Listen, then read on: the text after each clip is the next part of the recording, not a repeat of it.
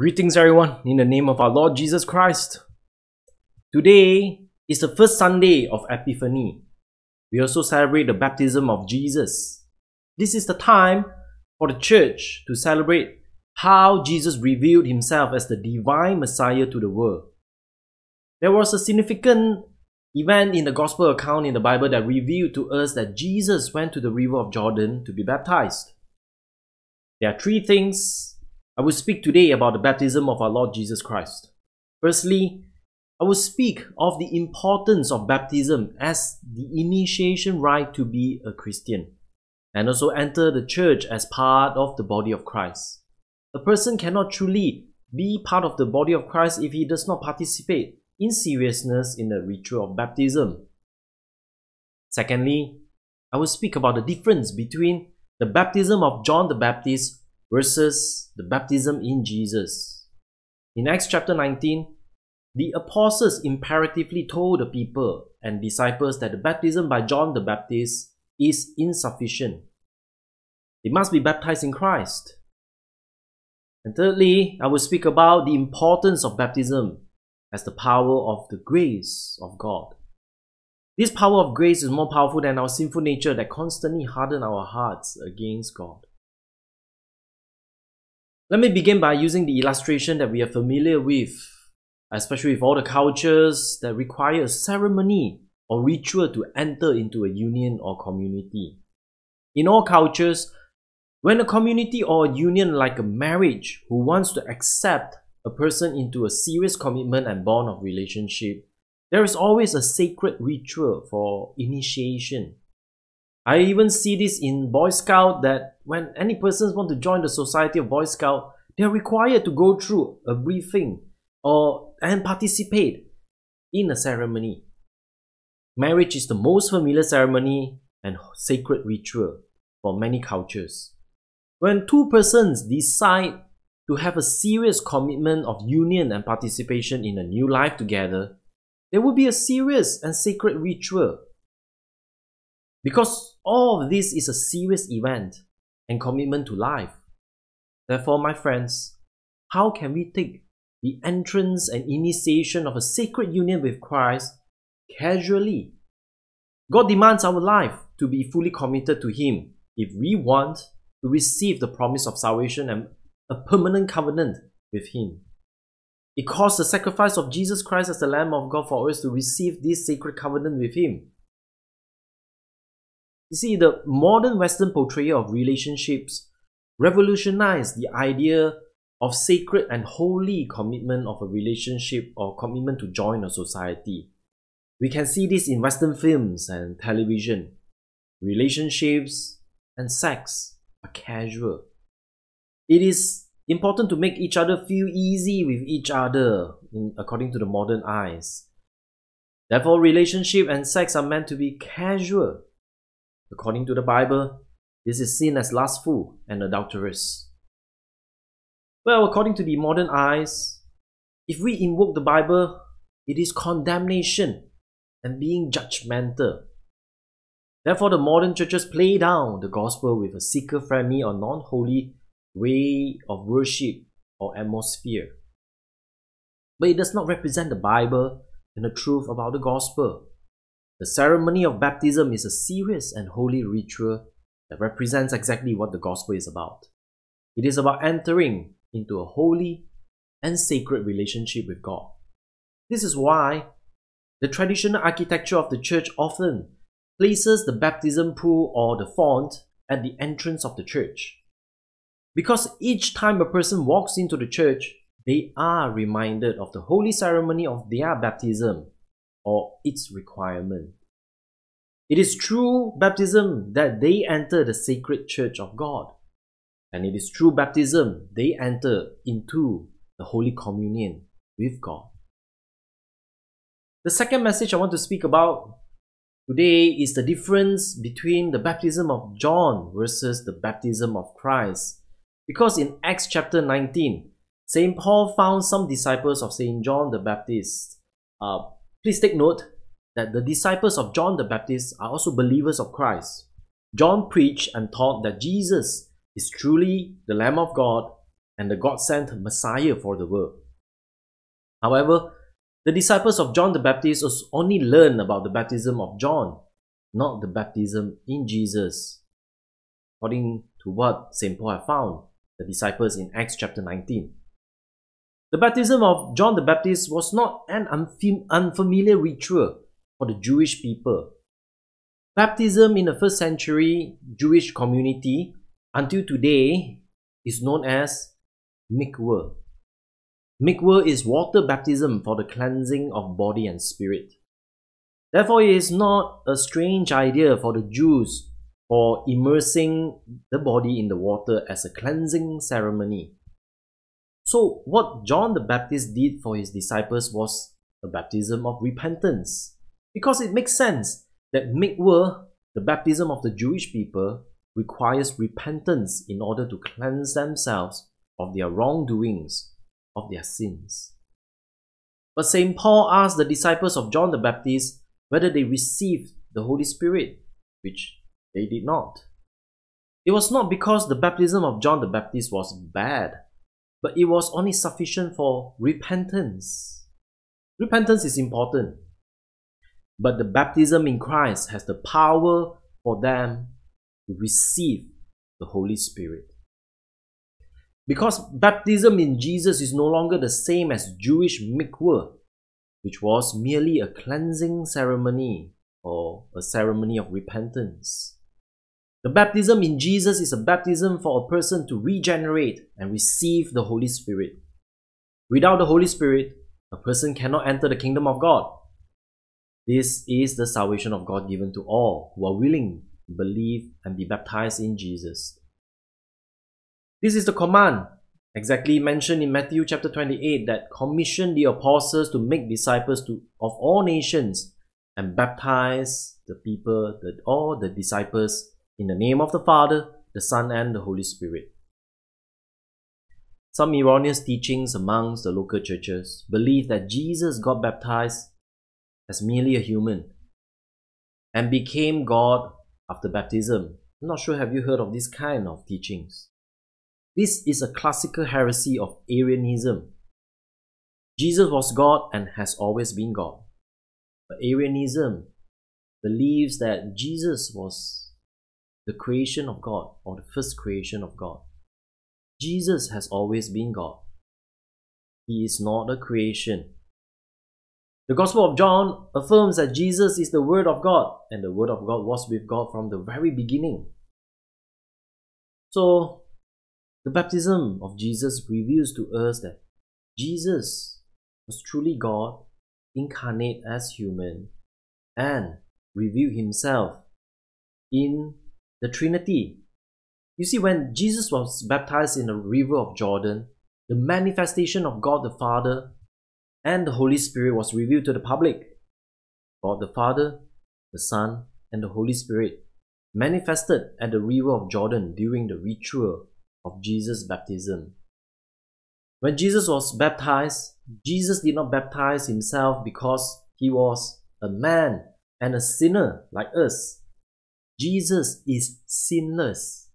He is the perfect Son of God. We need to emphasize the perfection and divinity of Jesus, because there is a growing heresy in some of the churches which are so slowly denying the sacred divinity of Jesus, who is the perfect God and man. When we ignore and deny the divinity of Jesus, we ignore and deny the holiness of the church and the holiness of the Christian religion. What Jesus did was to institutionalize water baptism for us. So whoever gets baptized in the name of the Father, the Son, and the Holy Spirit is also baptized in Him. Let us not make this same heretical mistake of the Arians, especially that came from the early church. We should not repeat this kind of heresy. Friends, there is no power of God in your life if you deny the power of God in your baptism in Christ. When St. Paul saw the disciples of John the Baptist, which John the Baptist was one of the greatest prophets in the Bible, St. Paul was urgent to ask the disciples of John the Baptist whether they received the Holy Spirit. Because the baptism in Christ will give us the power of the Holy Spirit. Without the Holy Spirit in us, there is no salvation, no power to live out the will of God in us. And we will continue to live in the bondage of the world, the sin, and the devil. When you are baptized and properly receive the Holy Spirit, even if you continue to ignore the gospel in your life, the Holy Spirit will come after you or somehow work in you. How many of us tried to live a very sinful life and ignore the truth of the gospel in our life? Yet God continues to work in us through our baptism in Christ.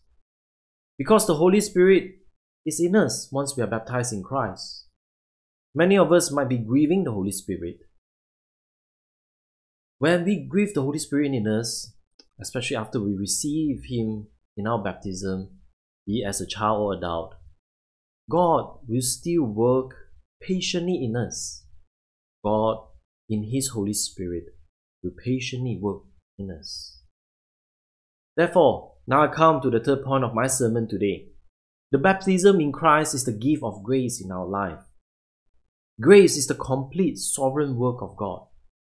Grace is given to us not according to our merits, but according to the mercy of God. See, grace is not dependent on our worth or effort, but according to the sovereign mercy of God. Likewise, when we saw our Lord Jesus Christ baptized in the Jordan River, He did not institute baptism according to our merits and effort. In fact, John the Baptist felt unworthy to perform the baptism for Jesus. Yet Jesus immersed Himself into the water according to His sovereignty and grace. My friends, none of us should doubt our baptism in whatever age or circumstances. It is not by our effort and the condition of our confession that baptizes us. It is by the grace of God we are baptized in Him. Therefore, it makes sense that the early church until today allow an infant to be baptized to receive the grace for salvation and to receive the Holy Spirit. Some of us have been baptized as an infant because the grace of God has come upon your family and your parents decided to bring you for baptism. All this work according to the grace of God. I also would like to highlight there is another erroneous teaching going around the local churches to rebaptize believers. I popularly hear people wanting to get a second baptism or rebaptizing themselves. And they even accuse their parents of stealing their baptism away from them. This is the antithesis and contradiction to the teaching about the grace of God in the Bible.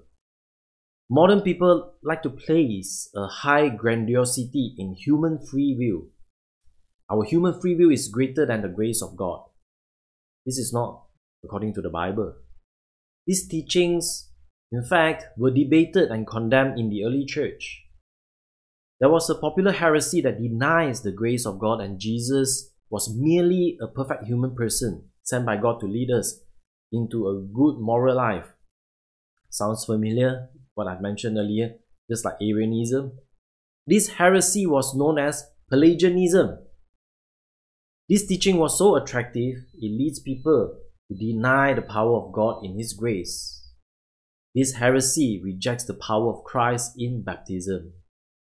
Today, some of the local Protestant churches are following this footstep of Pelagianism, denying the grace of God in baptism. They rebaptize people and reject the grace of God through the baptism of Jesus Christ. They feel that the grace of God is insufficient for their salvation. It requires us to do all the work. In other words, the grace of God is not powerful enough to save us. My friends, some of us might feel that there is a need for us to revive our faith and also to revive our heart for the gospel. Some of us want to experience more about the Spirit of God in us. We want to feel excited and more fiery with God. And we are misled to believe there is a need for another baptism in our life to experience it. A second baptism is not biblical teaching. The early church condemns the second baptism as a heresy for a reason. What we should do if we have been baptized in Christ and want to experience more in God, our expression or what we should do is to show gratitude, a gratitude of thanksgiving. The response to the gift of the grace of God is thanksgiving. When someone does something good to you, not because of our effort or merits, we should be thankful.